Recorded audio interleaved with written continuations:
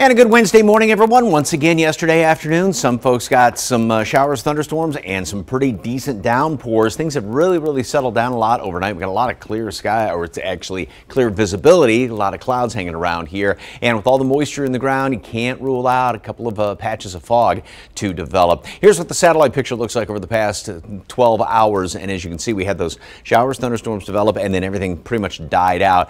Computer model throughout the rest of today really has taken rain chances down. There may be a couple of stray ones out there just here and there. That's pretty much going to be about it. Now, if something pops up, yes, a decent downpour, but it's going to be much quieter than what it was the past couple of days. And we are also then going to be seeing a lot more sunshine over the next couple of days. 87 for a high today. Again, a shower is possible, just one or two of them out there. And that's a normal high temperature, by the way. Then it is going to be heating up the next 2 days.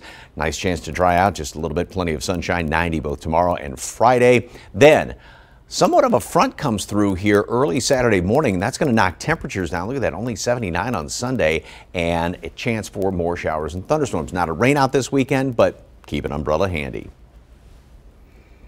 Keep up to date with all of San Antonio's top news, weather, and so much more by clicking the like and subscribe buttons below. And once again, thanks for watching KSAT.